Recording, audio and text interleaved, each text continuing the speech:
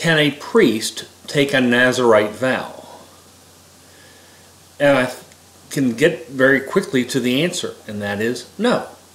But let's explain why. One, under a Nazarite vow, you're to let your hair grow, and at the end you basically shave everything. And we have the Nazarite vow in number 6 as it goes through the requirements. But in addition to that, we have Leviticus 21, which are rules for priests. Priests have to keep their hair kept up, basically what I'd call short hair. And they cannot shave their heads. Well, at the end of the Nazarite vow, you have to shave your hair. All of your hair off. So, for 2 specific reasons, a priest cannot take a Nazarite vow. Now, all the pictures we have of the Messiah, since we've grown up, has him with long hair.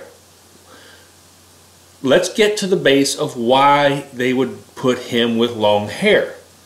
Because that invalidates him to be a high priest. And they would have known that drawing these things back in the day. So, the one thing we can say with certainty, because we know that the Messiah is going to be our high priest, is that he does not have long hair. Okay, we can put that with an absolute certainty.